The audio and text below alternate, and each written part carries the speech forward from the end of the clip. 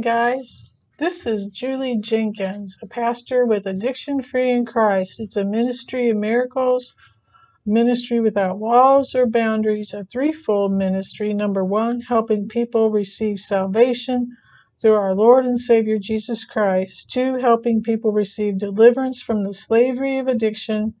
And three, to receive healing in their mind, soul, spirit, and body. And this is the word for the week. So the word for this week is about how God thinks about things. What are God's thoughts? Do you ever think about what God is thinking on? I feel directed this day to go into that because I myself am experiencing the grieving process of losing my husband, Pastor Gerald Jenkins, who is the executive director and president of Addiction Free in Christ and involved in many ministries throughout the years, 37 years of pastoring people with addictions, problems, and fears. And so I'm going through that change in our ministry and my life personally of adjusting to how God wants me to move forward through the Lord. So I thought I'd just look at the thoughts of God. I know that you, like I, love God, and I want to thank you for your prayers for me and for this ministry. We need your prayers because we want to be effective and we want to move forward in the Lord by the power of the Holy Spirit. I know that you, like I, love God, and I want you to know God's thoughts are with us, as Jesus said. You shall, in Matthew 22:37, you shall love the Lord your God with all your heart, with all your soul, and with all your mind. This is the first and greatest commandment. So Jesus mentions that commandment from Deuteronomy 6:5, where we are to love the Lord our God, think on his thoughts with all our heart, with all our soul, with all our mind, to devote ourselves totally to him. And to be consecrated to him. That's what the word sanctification means in our Christian life, is to be set apart unto God. And God wants that very thing for you and I. If we occupy ourselves with this objective, we will also love our neighbor as ourselves. Matthew 22:39 said, Jesus said, and the second is like it, you shall love your neighbor as yourself. So God comforts us with his thoughts toward us. In the Holy Scriptures, all throughout the Bible, God is speaking to you and I, his thoughts. And what wonderful thoughts they are, what beautiful, majestic, holy thoughts they are. And there's so much, like Psalm 139, I can't even attain to it. We can't even comprehend all his thoughts. They're more than the grains of sand. So Isaiah 55, I want to read that to you again. I've read it in previous videos, but it's so important, where God says, Ho, everyone who thirsts, come to the waters. You who have no money, come buy and eat. Yes, come buy wine and milk without money and without price. Why do you spend money for what is not bread, and your wages for what does not satisfy? Listen carefully to me and eat what is good, and let your soul delight yourself in abundance. Incline your ear and come to me. Hear, and your soul shall live, and I will make an everlasting covenant with you, the sure mercies of David. Indeed, I have given him as a witness to the people, a leader and a commander of the people. And we know that, let me stop there, and we know that King David was the grandfather of Jesus. So when we talk about that Davidic covenant, we're looking at the Messiah that was to come, Jesus. Verse 5, surely you shall call a nation you do not know, and the nations who do not know you shall run to you because of the Lord your God, the Holy One of Israel.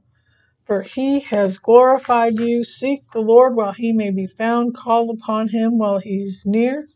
Let the wicked forsake his way, and the unrighteous man his thoughts. Isn't that cool? God gives us victory over our thoughts, and we can forsake anything unrighteous and unhappy. Let him return to the Lord, and he will have mercy on him, to our God, for he will abundantly pardon. For my thoughts are not your thoughts, nor are your ways my ways, says the Lord. For as the heavens are higher than the earth, so are my ways higher than your ways, and my thoughts than your thoughts. For as the rain comes down and the snow from heaven, and do not return there, but water the earth, and make it bring forth the bud, that it may give seed to the sower and bread to the eater, so shall my word be that goes forth from my mouth. It shall be not return to me void, but it shall accomplish what I please, and it shall prosper in the thing for which I sent it. So God sends forth his word, and it works in our lives. It works through all our lives.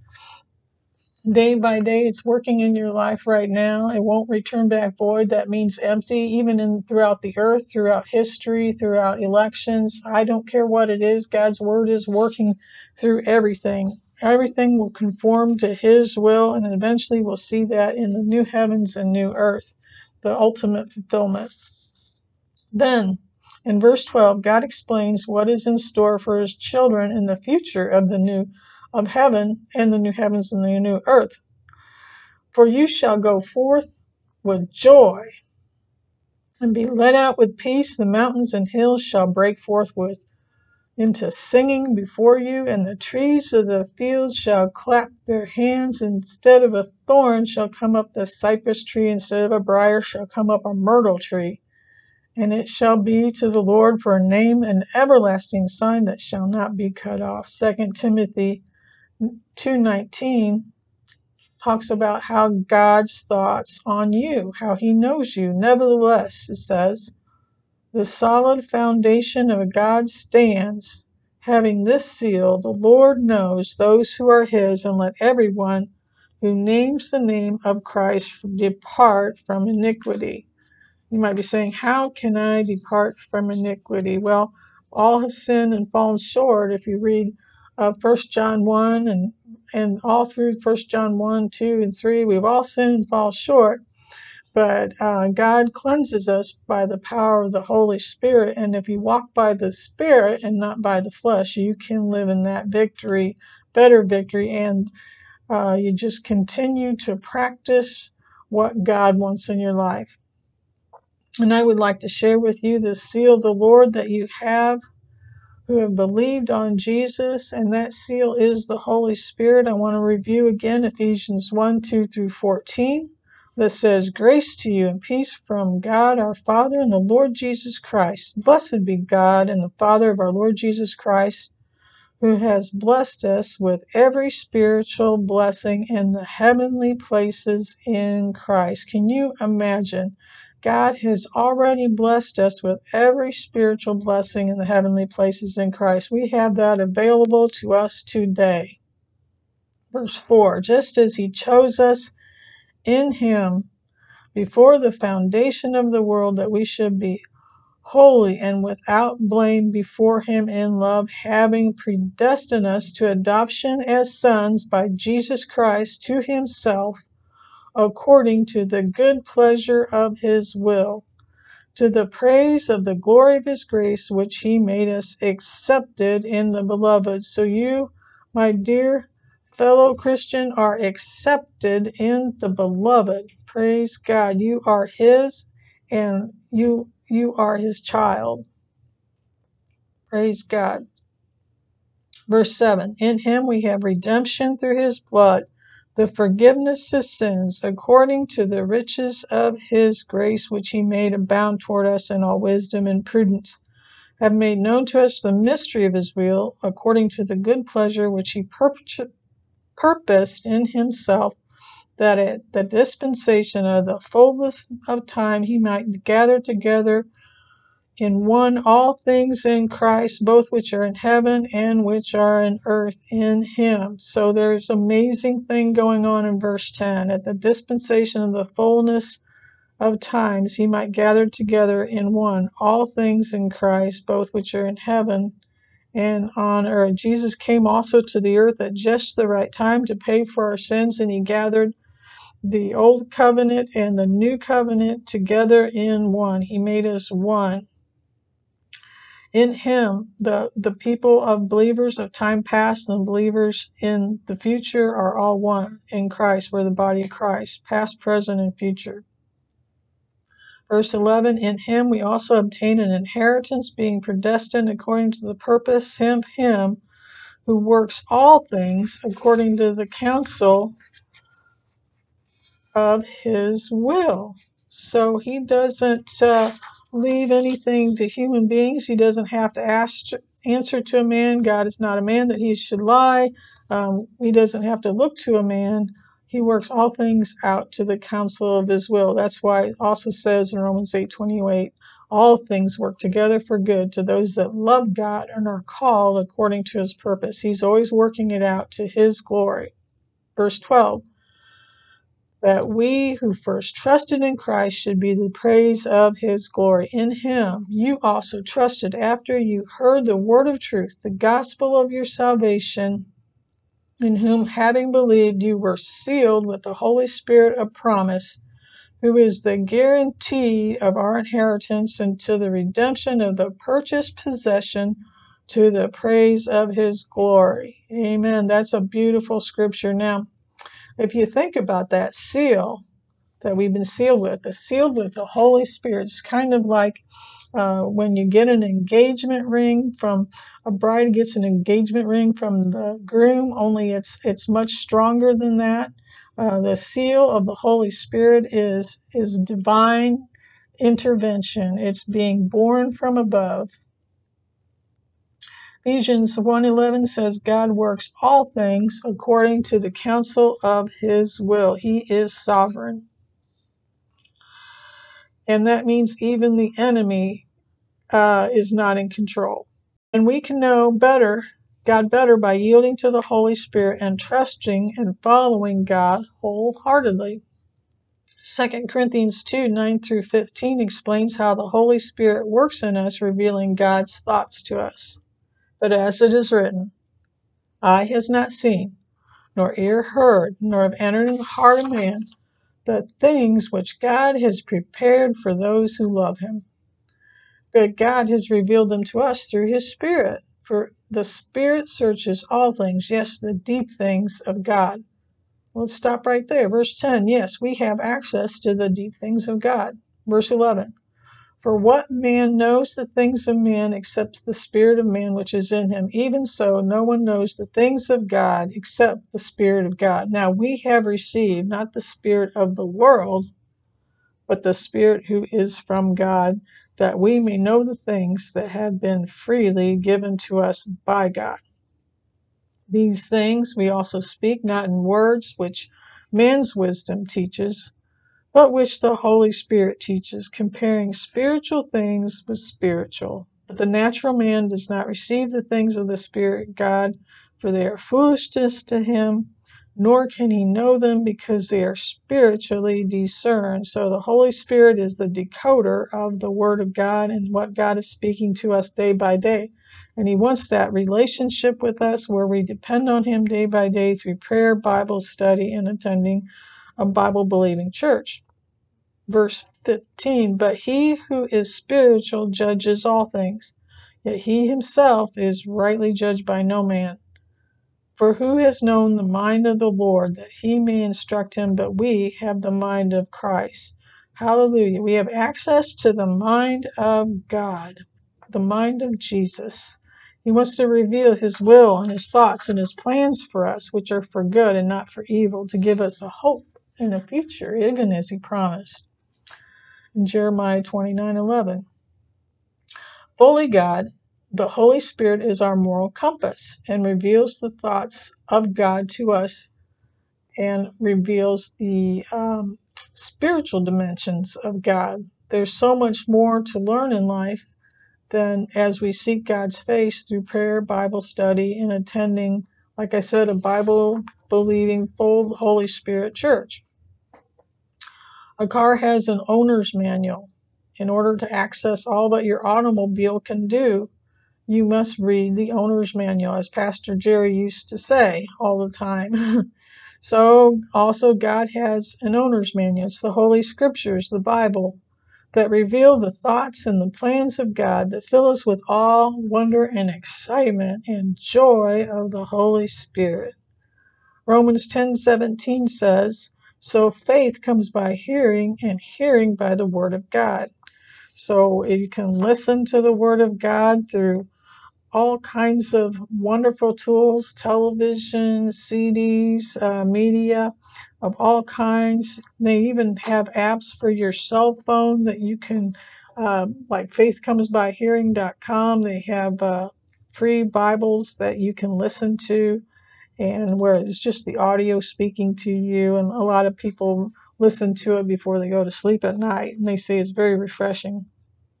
Colossians 1:3-6 says, we give thanks to God the Father of our Lord Jesus Christ, praying always for you, since we heard of your faith in Christ Jesus and our love for all the saints, because of the hope which is laid up for you in heaven, of which you heard before in the word of truth of the gospel, which has come to you. It is also in all the world, and is bringing forth fruit, as it also among you since the day you heard of it and knew the grace of God. So I want you to beware of the hope that is laid up for you in heaven. This world, you can watch the news and get so distraught over what's happening throughout the world, but we need to pray for our nation and for Israel, for peace in the Middle East. It says, pray for the peace of Jerusalem and for God's will to be done.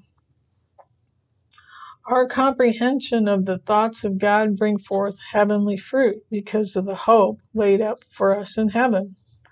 So if you haven't done so already, I want to ask you now to put your hope in the completed work of Jesus Christ for you on the cross and comprehend the love of God for you, that he would sacrifice his only son to take away your sins. So you just say, Jesus, come into my life. I thank you for taking my sins on the cross. I thank you that you saved me. I make you the Lord and Savior of my life, my personal Savior. As you do that, you will receive the Holy Spirit of God, and this is the promise to be born from above that Jesus gave us. And you are his. You know, God set a seal upon you. The Lord knows those are his. You have a hope laid up in heaven. 1 Peter, the first chapter, says you are kept by the power of God. Romans 10:8-13 says, but what does it say? The word is near your mouth and in your heart. That word of faith which we preach, that if you confess with your mouth the Lord Jesus and believe in your heart that God raised him from the dead, you will be saved. For with the heart one believes unto righteousness, and with the mouth confession is made unto salvation. For the scripture says, whoever believes on him will not be put to shame. Verse 12, for there is no distinction between Jew and Greek, for the same Lord is Lord over all, is rich to all who call upon him. For whoever calls upon the name of the Lord shall be saved. It's that simple. Jesus explains being born above through the Holy Spirit in John 3:3-7. Jesus said to Nicodemus, and said to him, and he was speaking to Nicodemus, most assuredly I say to you, unless one is born again, he cannot see the kingdom of God. Nicodemus said to him, how can a man be born when he is old? Can he enter a second time into his mother's womb and be born? And Jesus answered, most assuredly I say to you, unless one is born of the water and the Spirit, he cannot enter the kingdom of God. That which is born of flesh is flesh. That which is born of the Spirit is spirit. Do not marvel when I said to you, you must be born again. The wind blows where it wishes, so you hear the sound of it, but cannot tell where it comes from and where it goes. So is everyone born of the Spirit. So we aren't even directed by ourselves. We are temples of the Holy Spirit, and God directs us where we are to go. He ministered to the eunuch that was visiting about the scriptures. He ministered to him, and then all of a sudden he vanished and was gone in another area. Philip didn't even know where he was going to be that day. God just took him, and he sent him where he wanted him to go. And then he was found in another location. 2 Corinthians 1:18-22 explains the love and faithfulness of God so that we never need doubt God again as long as we live. Precious believer. Verse 18 says, but as God is faithful, Our word to you is not yes and no, for the Son of God, Jesus Christ, who was preached among you by us, by me, Silvanus, and Timothy, was not yes and no, but in him was yes. For all the promises of God are in him yes, and in him amen, to the glory of God through us. Now he who establishes us with you in Christ has anointed us in God, who has also sealed us and given us the Spirit in our hearts as a guarantee. Let us go to the Heavenly Father in prayer.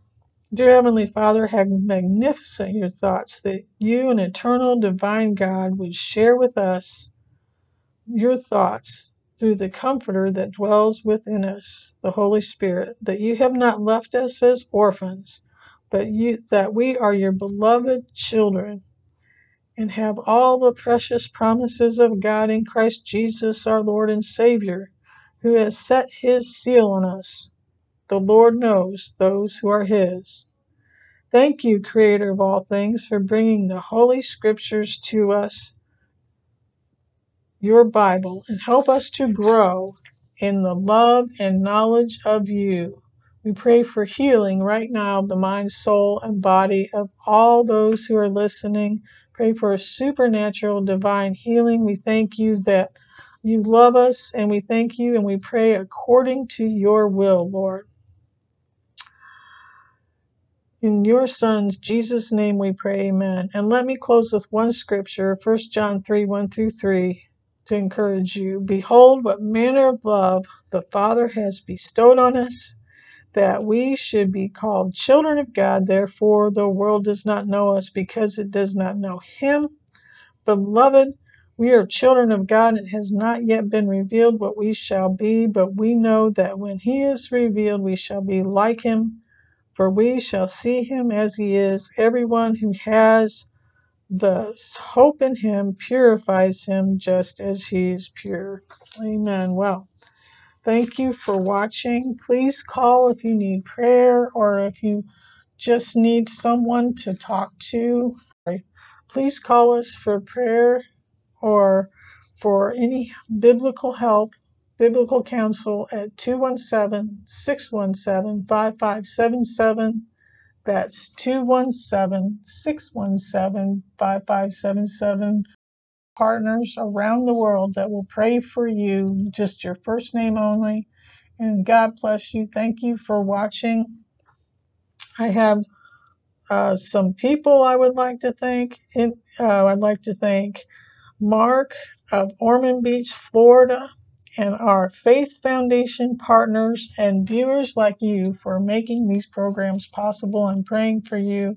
Thank you for watching. God bless you. In Jesus' name, amen.